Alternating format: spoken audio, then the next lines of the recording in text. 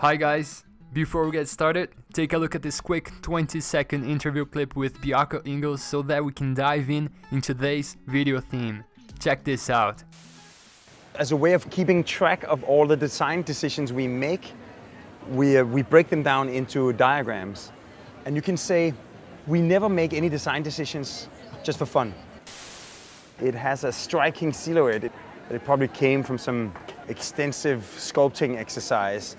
But in fact, it's actually a series of very clear, well-informed design decisions that have created this shape.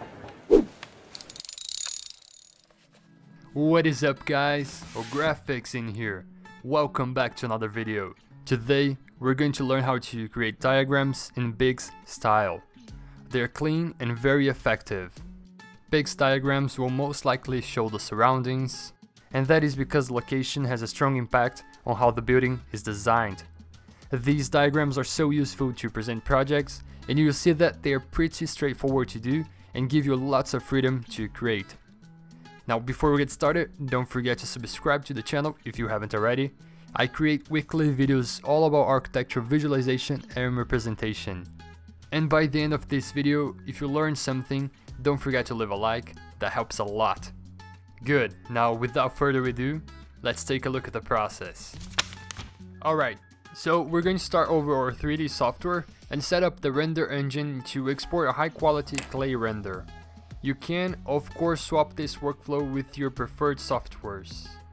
Big's diagram most of the time have a parallel projection view, so go to camera and activate it. Then click on the ISO view mode to get a perfect isometric, and finally reposition the camera. Now we're going to set up the V-Ray settings.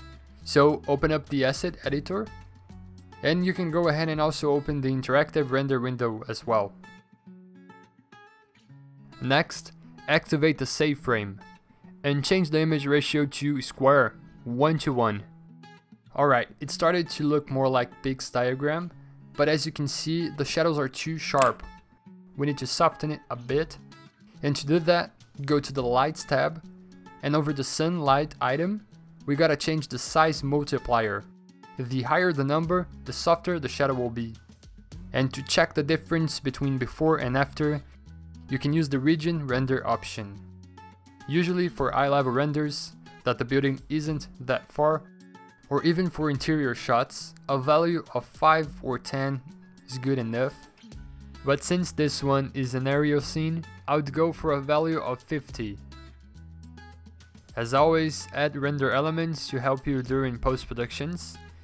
It is always nice to have them around, even if you're not sure they will be used. Oh, and I almost forgot the most important option of all, which is the material override. This option will turn all of your materials into a gray uniform texture, which is essential for this kind of diagram where you want to focus on the project, but still needs the in-charge volumetric as part of the illustration. Don't worry if it's a bit too dark like this, we will fix it over Photoshop. Everything that is essential in this render is already set up, so now let's do the final render. Turn off the interactive and progressive render, set the quality to high and increase the image size to something like 2000 pixels or so.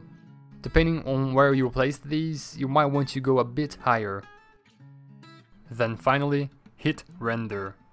The render time will depend on your computer specs, but once it's finished, you can left click and hold over this old diskette and choose the double diskette, which will save all of your render channels at once. Awesome! That's all for V-Ray and SketchUp. Don't forget that you can use any 3D and render engine here.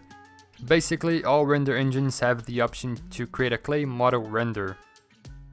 Then just before we move into Photoshop, we gotta export 2 more images. One with only the lines, just like we did over the previous video. Deactivate the save frame, this step is very important. Select the hidden line style. Then go to File, Export to the image, and select PDF. The second image will be out of the actual project. For this tutorial, I made up these 2 volumes, and I left it hidden for the clay model render. But we can now unhide it. Then select everything using Ctrl A, then holding Shift, deselect the project and right click over the rest and hide everything else. Now export this as a PNG image. And that's it. We can now move on to Photoshop. Alright guys, before we continue, let me quickly talk about today's sponsor. Skillshare is an online learning community with thousands of classes covering many creative fields such as digital painting, illustration, photography, and many others that are closely related to architecture. With their premium membership, you have unlimited access to join any classes at any time and choose what's best for you. Now, whether you want to fuel your curiosity, creativity, or even career, Skillshare is the perfect place to keep learning and expanding your skills. So, as you have noticed, I've been posting a lot more videos here on the channel, and I want to be consistent with my productivity. That's why I'm currently watching Thomas Frank's Productivity Masterclass. He teaches a system that helps track all tasks and projects you've got to do, as well as organize your digital life, which is essential for us in the architecture field with so many files and things to do at the same time. Skillshare is also incredibly affordable, especially when compared to pricey in-person classes and workshops. An annual subscription is less than $10 a month. Because Skillshare is sponsoring this video, you can sign up with the link in the video description to get a 2-month free trial. So make sure to check it out. Alright, now back to the video. So with Photoshop opened, drag and drop the main render into the Photoshop work area. This will create a new document for us. Next, drop in the PDF file and select crop to media box. And before confirming the placement, scale it till it matches the 2000 pixel mark. You've got to be precise here, or the lines will be a bit misaligned when you confirm the placement. Then add all the rendered elements and place them in a folder. We can use a brush to paint any areas that need to be filled, and also use a mask over the lines layer to hide things if necessary. As I said, the render is a bit too dark, so add a levels adjustment and clip it to the base layer. Then tweak the settings so we can tune down the contrast and make the overall image much brighter. After that, it is time for the lake. So using a magic wand and the lines layer as a base, select the areas where you want to paint. Then create a new layer and create a mask with this selection. Finally, fill the layer with a very pale light blue color. I feel that using a mask here allows us to fix any mistakes much easier and also be more consistent with the color. Alright, we have our base ready to go. Now it is time to start adding the contents. When there's many final image results in the same file, I like to create folders for each of these images. You can name them whatever, but I usually go with numbers of a sequence. For the first one, we're just going to delimitate the site using a pen tool.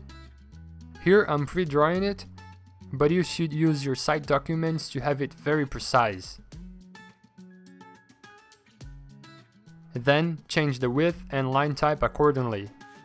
You can also add a slight shadow to it using the layers blending options. By right-clicking, you can copy the shadow effect from one layer and paste it on the other. Alright, that's it for the first one. Now for the second one, we can add our project. Scale the same way we did with the line PDF. Now, if you analyze Big's diagram, you spot that they usually have the entourage with a shadow and a very thin contour lines, but the main building, the actual project, has a contrast in terms of the appearance. Plus, it also has a thick stroke around it.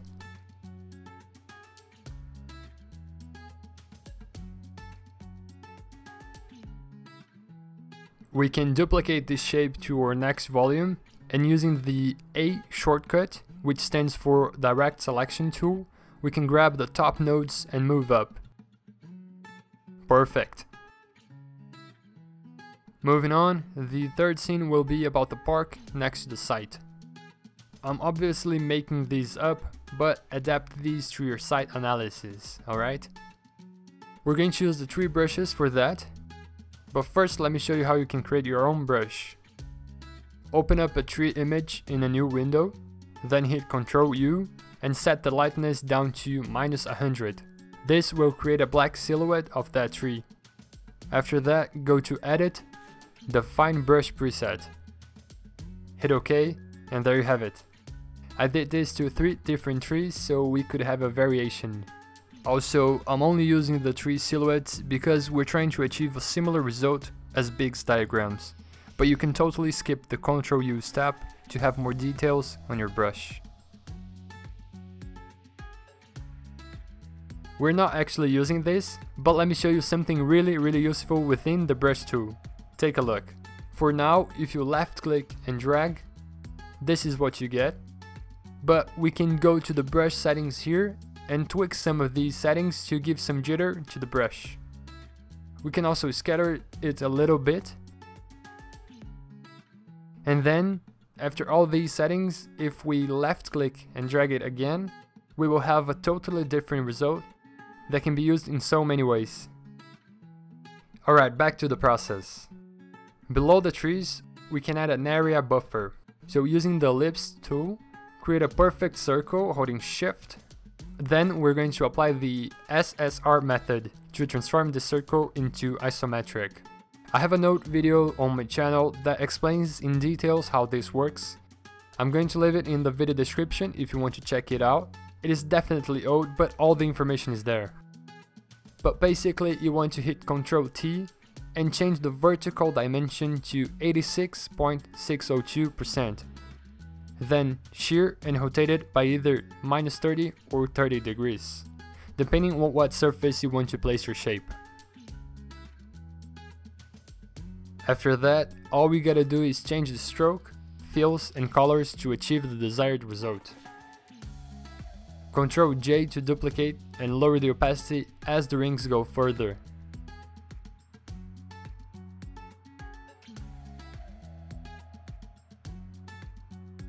Finally, use the mask to hide areas where the building should be covering the rings.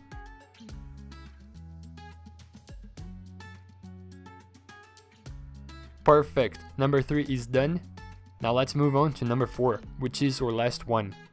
This time, I'm going to show how to add arrows to indicate whatever you need to indicate in your project. It can be an axis, a public passage, a pedestrian flow, where the building will eventually expand, the view, basically anything. We first draw the line using a pen tool. Try to stay within the isometric grid, which is 30 degrees. I like to align with something that is on the image. For instance, I'm using the building as a reference. Or you could draw everything flat on the screen and then apply the SSR method to the whole group. It is totally up to you. Then add the arrow and use the same technique to transform it into isometric. I'm using this bright red color as an accent, just like in Big's diagrams. When you have one side done, you just gotta duplicate it and mirror it vertically and horizontally using the transform box. Again, use a mask to make this arrow go behind the building. Then duplicate and mirror the whole group to create this intersection. Okay, that's it for the 4th diagram. But before we compose the layout over Illustrator, let me show you another arrow that is commonly used in Big's diagram, which is this one right here. And they usually have an opacity gradient that can be achieved by adding a mask and using the gradient tool. Remember that erasing most often isn't the best solution, so use masks whenever possible. Awesome, that is it guys. Now save it all in JPEG image format, and I'm going to use Illustrator to create the layout.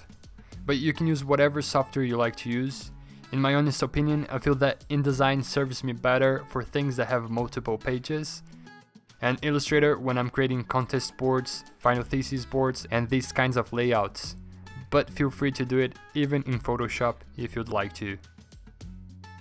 The secret about the layout is that you need a title that is all caps and usually bold, then a brief explanatory text about the image. Go minimal on this layout and let the diagrams speak for themselves. Alright guys, thank you so much for watching. I hope you enjoyed this one. The video isn't about copying someone else's style, but more so like learning from the ones that have already succeeded. As always, don't forget to subscribe and leave a like if you enjoyed the video. If you've got any questions, comment down below, I'll be happy to help. And I'll see you over the next video. Bye!